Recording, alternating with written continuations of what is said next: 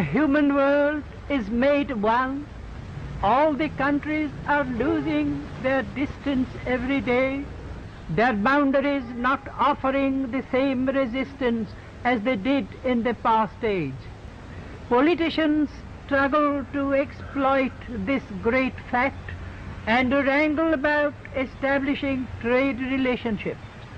But my mission is to urge for a worldwide commerce of heart and mind, sympathy and understanding, and never to allow this sublime opportunity to be sold in the slave markets for the cheap price of individual profits, or be shattered away by the unholy competition in mutual destructiveness.